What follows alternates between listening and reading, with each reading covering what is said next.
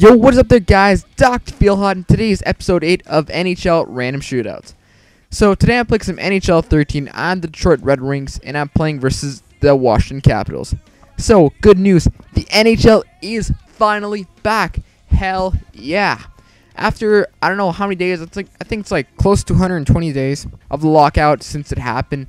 And like 5 months of actually no hockey. Well, September, October, November. Okay, yeah, 5 months of no hockey. Finally, the NHL is back.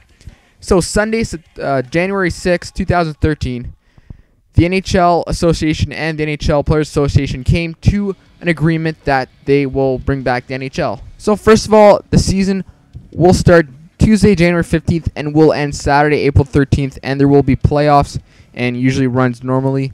So that means there's a total of 48 games for every NHL team. So the main deal was if there was no agreement by January 11, 2013, there would be no NHL for this season, so the 2013 season.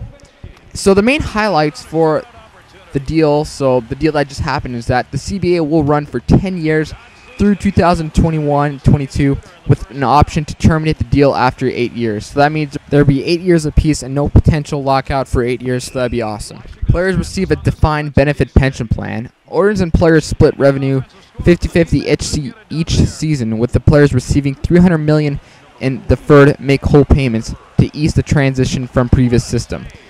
And a pro salary rated salary cap of $70.2 million for the shortened 2012-2013 season, which is right now, followed by a salary cap of $64.3 million in 2013-14.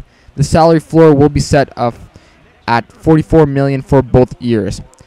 A 7-year limit on free agent contracts, 8-year limit when a team signs its own player extension. Pretty good. The minimum salary starts at $525,000 this season and reaches $750,000 for the 10th and final year of the agreement. And finally, the participation of NHLers in the future Olympics has yet to be determined. The decision will be made outside of the CBA.